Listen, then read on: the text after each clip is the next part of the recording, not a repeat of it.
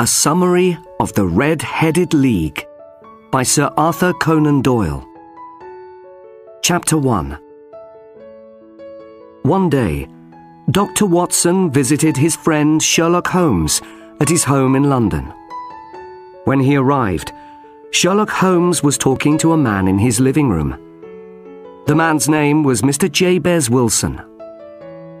Mr. Wilson knew that Holmes was a famous detective who could solve crimes, and he wanted him to solve a mystery.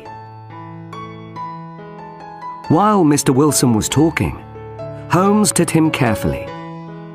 He looked at Mr. Wilson's face, his hands, and his clothes. He worked out that Mr. Wilson used to be a labourer, that he visited China in the past, and that he did a lot of writing. When Sherlock Holmes told Mr. Wilson this information, he was very surprised, because everything Sherlock Holmes said was true. Mr. Wilson decided that Holmes must be a wonderful detective. Mr. Wilson started telling Holmes his story. He had a small shop in London where he worked with his assistant, Vincent Spaulding. Not many people visited Mr. Wilson's shop, and he wasn't a rich man. One day, Mr. Spaulding showed him an advert in the newspaper for a job with the Red-Headed League. The Red-Headed League found jobs for men with red hair. Mr. Spaulding wanted Mr. Wilson to ask about the job because Mr. Wilson had red hair, and the job was only a few hours a week. The money could really help Mr. Wilson and his small shop. That afternoon, Mr. Spaulding took Mr. Wilson to the Red-Headed League. There were a lot of men waiting outside the office, and they all had red hair. But Mr. Spaulding pushed past all the men until they were outside the door.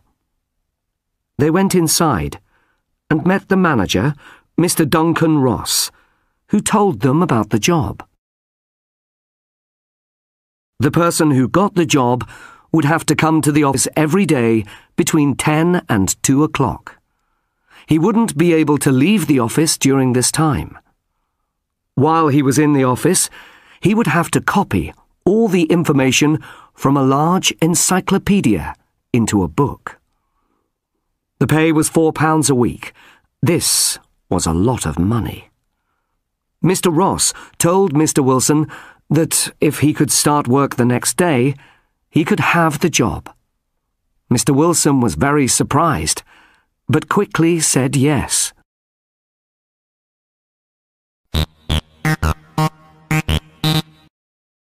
Chapter 2. The next day, Mr. Wilson bought a pen, some ink, and some paper, and went to the Red-Headed League.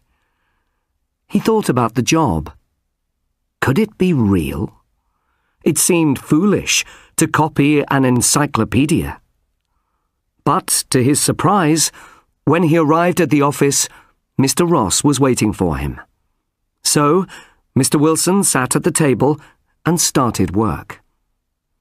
He copied information from the encyclopedia into a book until 2 o'clock. Then he went home. Mr. Wilson went to the office every day, and at the end of the week, he received his pay of £4. The work was easy, and he was very content. This continued for 8 weeks.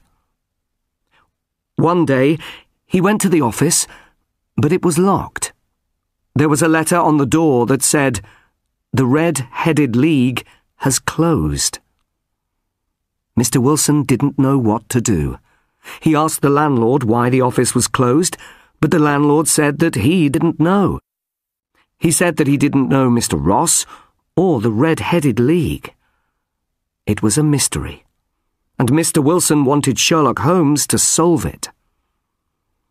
Holmes asked Mr. Wilson some questions about his assistant, Mr. Spaulding. After Mr. Wilson left, Holmes asked Dr. Watson to go to a violin concert with him that evening. On the way, they could go past Mr. Wilson's shop.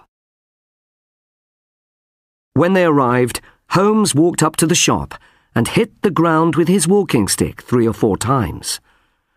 Dr. Watson thought this was very unusual. Then Holmes knocked on the shop door.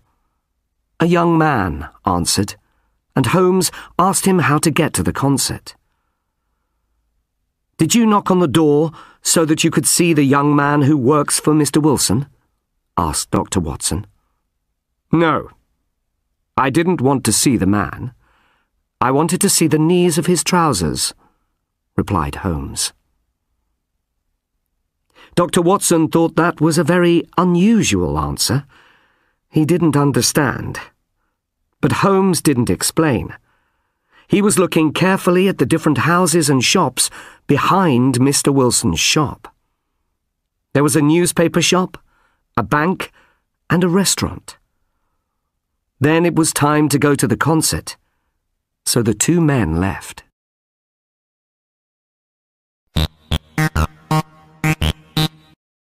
Chapter 3. After the violin concert, Sherlock Holmes told Dr. Watson that he had to see someone before he went home. "There is going to be a crime tonight, Watson," explained Holmes, "and it might be dangerous. Meet me at 221B Baker Street at 10 o'clock. Dr. Watson arrived at Baker Street that evening.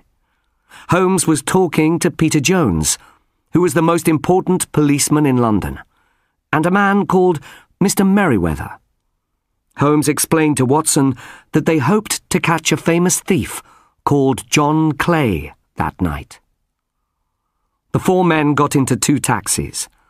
While they were travelling, Holmes told Dr. Watson that Mr. Merriweather was the manager of the bank behind Mr. Wilson's shop. The taxis were taking them to Mr. Merriweather's bank.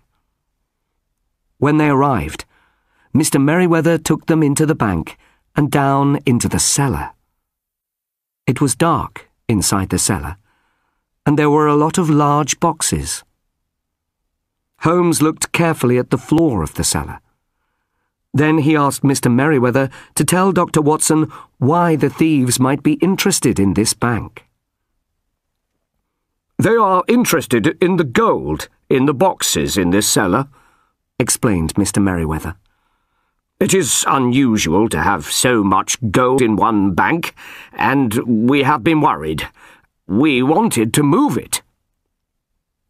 Holmes explained that the thieves were going to come into the cellar under the ground from Mr. Wilson's shop.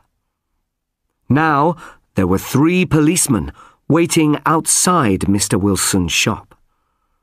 Holmes and the 3 men were waiting inside the cellar. The thieves wouldn't be able to escape. Holmes turned out the light, and the 4 men waited for the thieves to arrive. After about an hour, the men saw something. One of the large square stones in the floor started to move. Suddenly, they saw a hand. The hand slowly moved the stone up and to the right. Then a young man climbed out of the hole and into the cellar.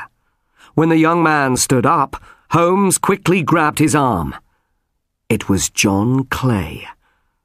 "John Clay, your red-headed idea was a good one, but we've caught you," said Holmes.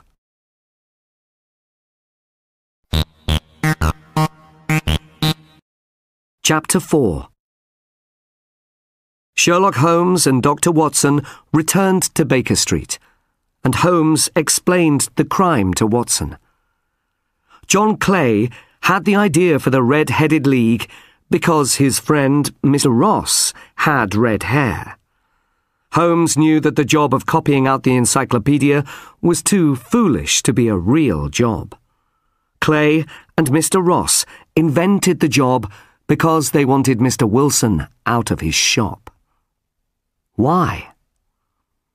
Mr. Wilson told Holmes that Mr. Spaulding often used to work in the cellar. Holmes thought that this was unusual. Holmes asked some questions about Mr. Spaulding and found out that he was John Clay, the thief. When Holmes knocked on the door of the shop, he saw that the knees of Mr. Spaulding's trousers were dirty and had holes in them. Holmes deduced that he was digging a tunnel with Mr. Ross when Mr. Wilson was not in the shop. When I saw that the bank was behind Mr. Wilson's shop, I knew why they were digging a tunnel, said Holmes. They wanted to take the gold from the bank. How did you know that they wanted to take the gold on Saturday night? Asked Watson. When they closed the Red-Headed League, I knew the tunnel was finished. If they took the gold from the bank on Saturday, they would have a day and a